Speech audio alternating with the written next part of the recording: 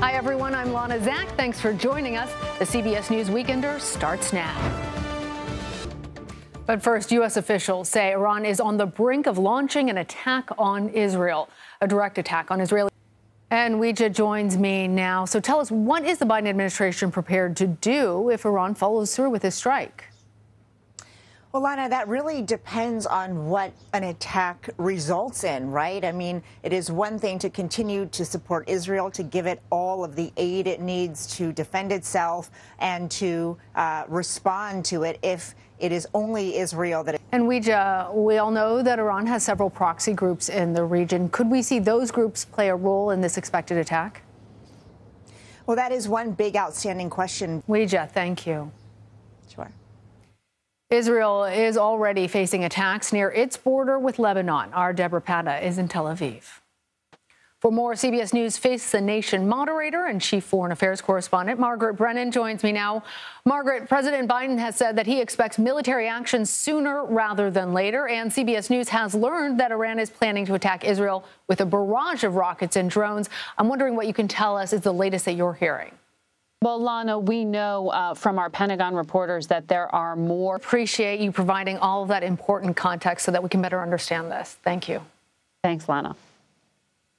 Back at home, a stolen big rig led to a deadly crash in Texas. Katara Winfrey from our CBS affiliate in Houston shows us what happened.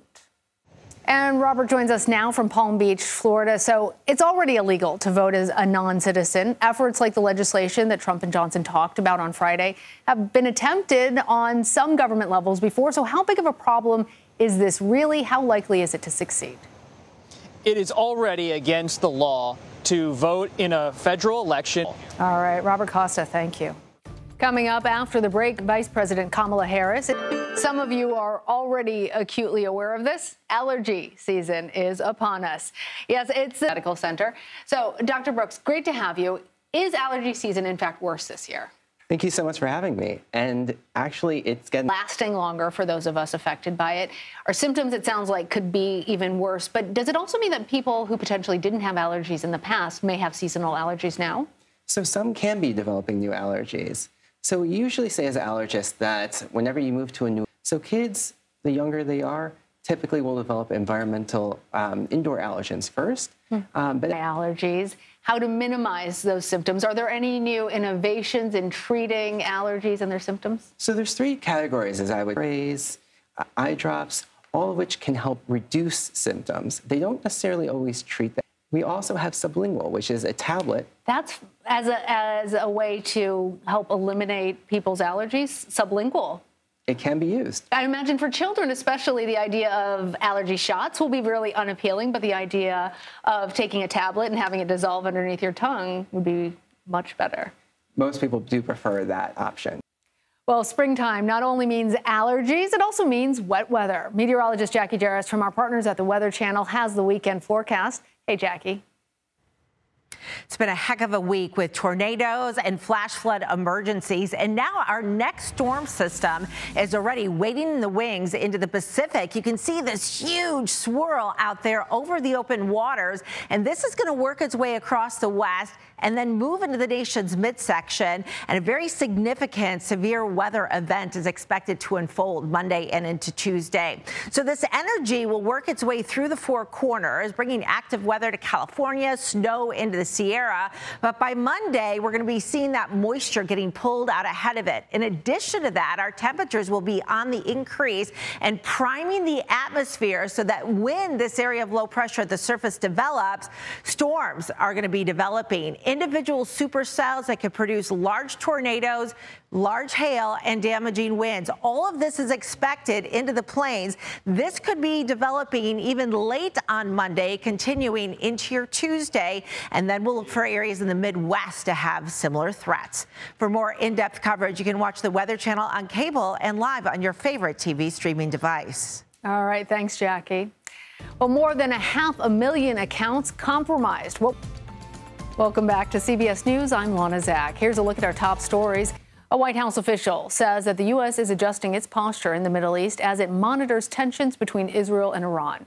For analysis, we are joined now by CBS News national security contributor Sam Vinograd for our weekly national security recap. So, Sam, let's just start off. What are Iran's capabilities? Well, the U.S. intelligence community estimates that Iran has access to the largest ballistic missile stockpile in the region. At the same time, Iran and its proxies have a large stockpile of cruise missiles, rockets, and other forms of aerial projectiles like drones. Now, if we look at Israel has a sophisticated and multi-layered air defense system that is designed to mitigate those aerial projectiles at various altitudes and at various speeds. Israel has a large arsenal of weapons. Of a larger escalation. Well, from a global counterterrorism perspective, there are really two buckets of international terrorism threats overseas. First, Iran trains, equips, and funds a vast web of proxies in the region that have a history of attacking the U.S. military and others in places like Iraq, Syria, and elsewhere in the region. We also know in the aftermath of the ISIS Khorasan attack, it is possible, but not that likely, that an international terrorist, a foreign terrorist organization would try to send operatives here to conduct an attack.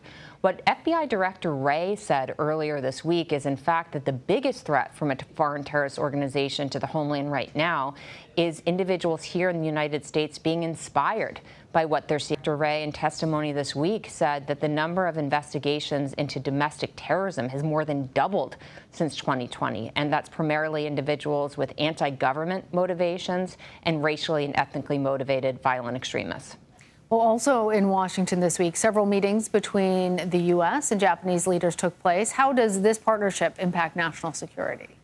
The Japan state visit was a major advance when it comes to the security and safety of the Asia-Pacific region. President Biden and Prime Minister Kishida were focused on showing a united front in the face of an increasingly aggressive China, and they succeeded. The final U.S. government chartered evacuation flight out of Haiti arrived in Miami Friday afternoon. Archaeologists are still discovering new things about Pompeii. Remember Gwen Stefani's hit 90s group, No Doubt? Well, the band is reuniting at Coachella this weekend to share the stage for the first time in nearly a decade. The annual two-weekend music festival began Friday in Indio, California, and this year's headliners are Lana Del Rey, Tyler, the Creator. Well, still ahead, water is running out. Following up on a story we covered a few weeks ago, Mexico City, one of the world's most populated cities at nearly 22 million people, could run out of water in just months. Isabel Guerra joins us now from Mexico City. She's an investigative video journalist who's been following the situation. Florencia, it's great to have you. What happens, though, when day zero actually comes? Hi, Elena. Thank you very much to talk about. Only about those solutions and why they're so difficult, but how tourism plays into this water shortage. How tourism? Yes. Yes. Tell us anything more about how the government has responded to that unrest and their plans to try and provide people with safe drinking water. Yeah.